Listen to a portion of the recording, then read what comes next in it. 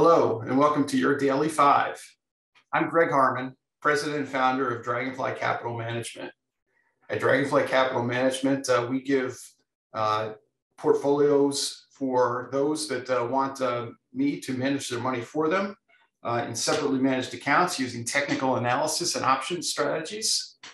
And for those that want to manage their own money, we also sell a newsletter that gives ideas for trades to take on during the week using those same techniques, as well as market analysis and ideas and thoughts about daily trades as well.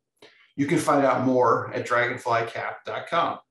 Today, I thought we would revisit the FAANG stocks, or the FAANMG stocks, given that last week we saw a major turnaround in the marketplace, especially in the tech sector.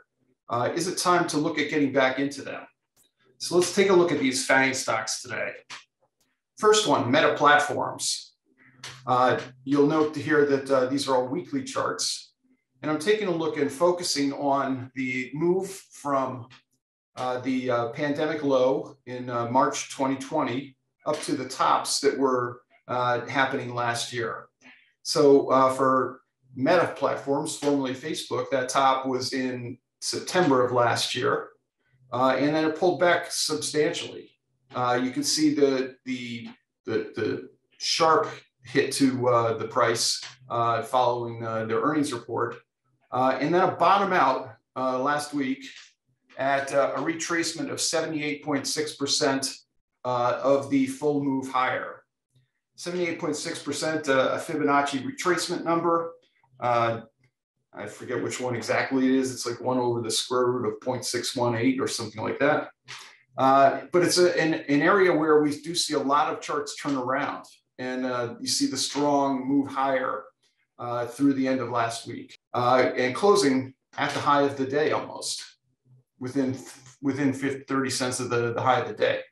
This one also sees momentum turning around. We see the RSI coming from out of oversold and moving back into what was known as the bearish range, but moving back higher.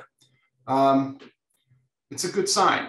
If we take a look at the broader pattern though, we've got the RSI here making a lower low against the pandemic low, with the price making a higher low.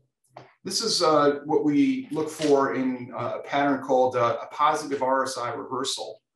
And long term, this would indicate a move back higher in the stock, equivalent to the move from the pandemic low to the top, but off of this higher base of 190. So, what's that, roughly $50 higher. So looking for a move up to about $435. So long term, this is looking good. Today, we're seeing some profit taking. So a more patient view on this. Apple didn't have nearly the same pullback from its high. You can see that the move in Apple up to the peak at the end of the year has not even retraced 38.2% of the drop of the full move up of the pandemic low. We do see momentum starting to shift again, and we do see the move back over the midline here. The MACD looking to level here in positive territory is a good sign. And we see the Bollinger Band starting to squeeze. Usually when we see the Bollinger Bands squeeze in, we get a move. We've got one move here where the Bollinger Bands squeezed and it shot up. And when we see that the price is hitting down here at the bottom of the Bollinger Bands, it's a possibility that we've got the signs of a reversal moving here. Obviously, not at this point from a longer term perspective, you'd like it a lot better when it makes new highs, but still in a pretty good territory. If you're holding the stock, it seems like it's one to continue to hold. Next is Amazon. Amazon as well had kind of a slow churn once it made its initial pop. Got to made a double top here as it pulled back and retraced about 50% of the move higher. Now back over 38% and climbing. well over the 20-week moving average and approaching, or sorry, at the 20-week moving average and over the 10-week moving average, or equivalent to the 50-day moving average. And with momentum moving back over the midline. We've got the MACD turning back up here too, ready for a cross at a pretty soon moment. This is one that you look like you can get into now with a move over 3250. Netflix, very similar chart to what we saw in Facebook or Meta platforms, with the move culminating a little bit later in the year, back out in November timeframe, and pulling back 78.6% of the rise from the pandemic low. Again, we've got momentum starting to move out of oversold. The same case that we had in Meta, where we've got a lower low in momentum in the RSI with a higher low in the price. So a possibility of a positive RSI reversal here on continuation, with in this case a move about 100 points higher than the previous. This would indicate a move up to about 805 if we were to continue to move back higher over the 10-week moving average.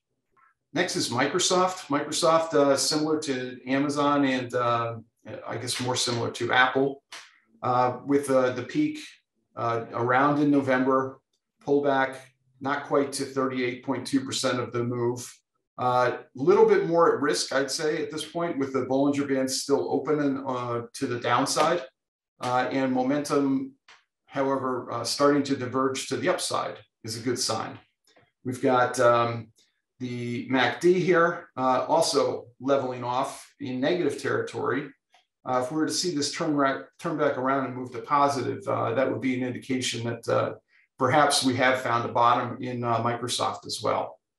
And then the last one, Alphabet, or for the G that we use, formerly Google, with the strong move up to a top that happened in January, and finding support well above the 38.2% retracement of the range. You also see that momentum is held well above the oversold area, where that has not been the case in others. In fact, from my perspective, staying over 40 remains in a bullish range. This is what you would call more of a healthy digestive pullback. Momentum did reset on the MACD down into the negative territory, but barely so. This is the strongest of the FAANG stocks. If you had to pick just one to be involved with, this looks like the one to be involved with. So that's a quick view of the FAANG stock arena. With the tech revival last week, things are starting to look a lot brighter in the mega cap space. Those that are of the most important view in terms of looking for new opportunities, most likely to be Facebook and Netflix, as they had reset so much lower and are now rebounding quickly. And then if you're a more conservative investor looking for more longer term, stick with the Googles, i.e. Alphabets. That's my Daily 5. Thanks for watching.